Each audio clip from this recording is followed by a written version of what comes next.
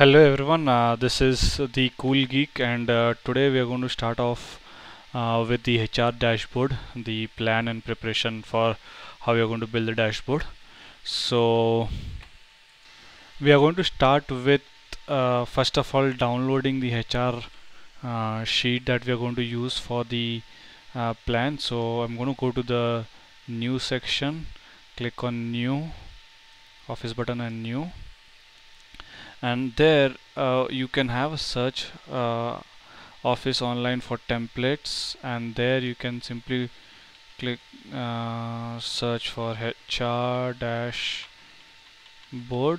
and say enter. So you will be getting this dashboard that is there, and we're going to make the similar dashboard as this one here. So I say download.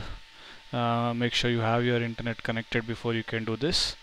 So I just double clicked on the ribbon bar so to give me more space to show you the whole dashboard.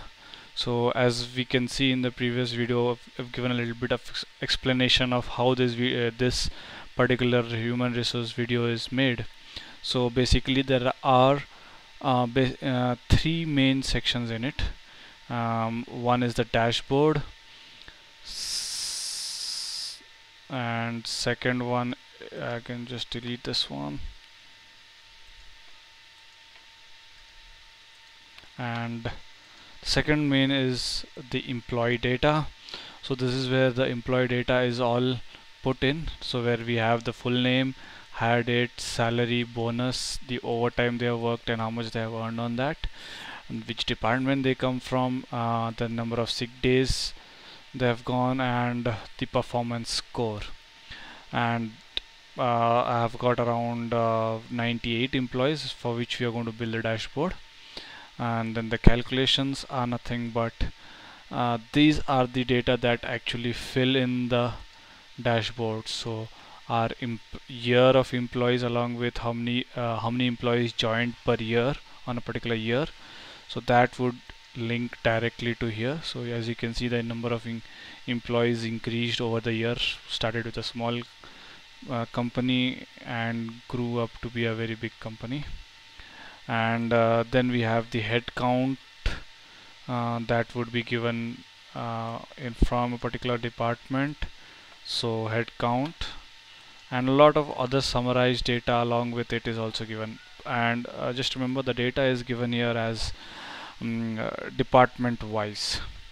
So this is the thing, and they have summarized the data. I have the employee data, the sum of the salaries of a particular department, and also I have their bonuses, the overtimes they have worked for in a particular department. So let's say in the accounting department, the overall salary for the whole department is 532,000, and the overtime, the bonus they have got is 40,000 around, and then the overtime they have got is this much.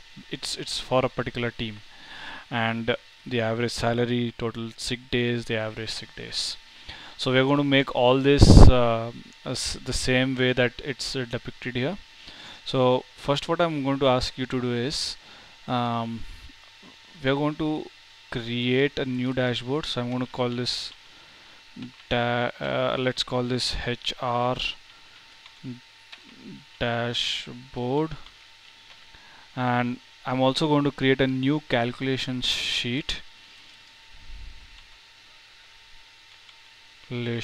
calculations sheet, and I'm just going to give it HR calculations. So these are the one that we are going to use, and the employee data is going to remain the same. So I'm just going to bring it over here, and we're going to bring the same thing that we have built over here, and that's how it's going to be done. So how we're going to start, before we start anything, we're just going to go dig into the data, because this is what we will be starting from. So I will begin doing all the stuff from this thing, and I'll just build it my way, not exactly the same way as this guy is built. We might deviate a little bit, but you will get the bigger picture. So we'll be also doing this thing that is available here. It is pretty much done on the with the index function and VLOOKUP. Okay guys, so thank you for watching.